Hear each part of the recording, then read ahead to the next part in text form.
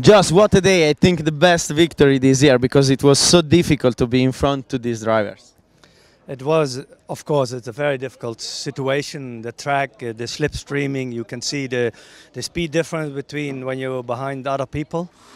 And I think at the end we make the right decision with the setup of the chassis, the setup of the carburation. And of course Max also, how he did the pre-final, for me it was unbelievable race. If you think back 1 year ago, he did a big mistake in the first laps of the final. This year he did right the opposite because he had a bad start, but he stayed calm behind the Charles, and then he decided to overtake him, and then he decided to overtake Marco in the right moment. So what is changed in his mind?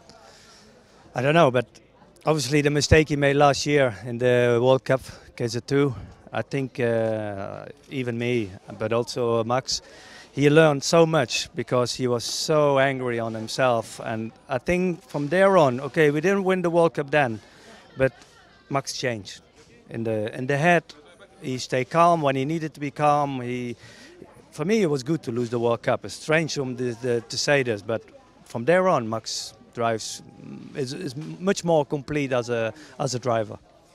CRG gave you a good material, TM for sure, but you are the turner, you decide often what you have to do on the kart. So now, after the career of Max in karting, you will do something as a team manager, as team in karting, or not?